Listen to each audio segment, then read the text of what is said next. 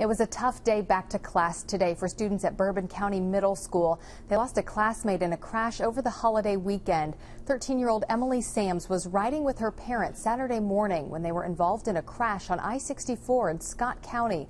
They were on their way to her volleyball tournament in Louisville. Monique Blair shows us how classmates remembered Sams today. Today was the first day back to school for teachers, students, and staff here at Bourbon County Middle School after a car accident took the life of one of the students. A lot of shock, a lot of sadness, a lot of disbelief. Bourbon County Middle School Principal Travis Earlywine says Emily was a standout in the classroom, a leader on the volleyball and basketball court, and an overall inspiration. On Tuesday, students and staff showed their love for Emily throughout the day. We are placing a rose at her desk in every classroom.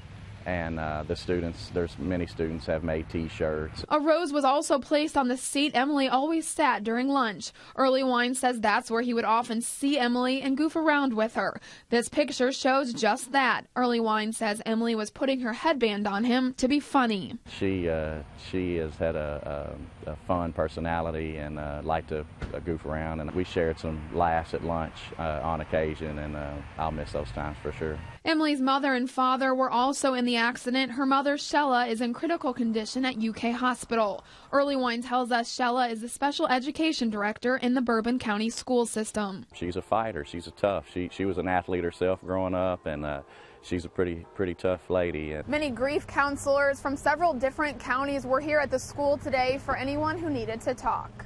Monique Blair, the Fox 56 10 o'clock news.